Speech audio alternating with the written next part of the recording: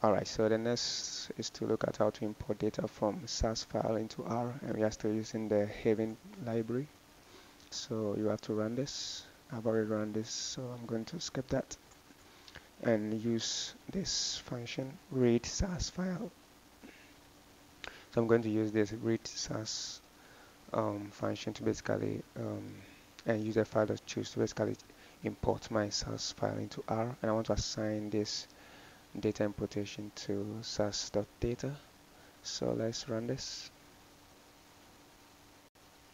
So I'm going to data file and choose my SAS extension.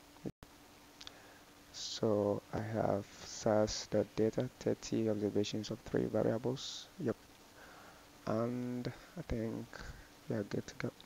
So once I click on this, I'll see my data in a spreadsheet form, and also click on this to see the structure of the data set. Right. Okay. So another way to do this is to use this option, file, click on file, come to import data set, and just scroll down to SAS.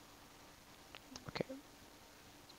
So let's browse and go to where our folder data file is. So I have to choose SAS file and just give it a name .sas. Yep. So I'll see a preview of it, then I can import.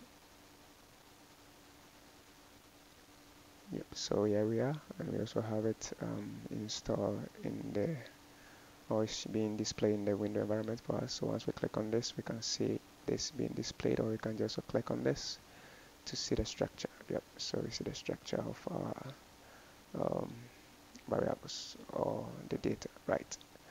So this is basically how to import data from source file into R.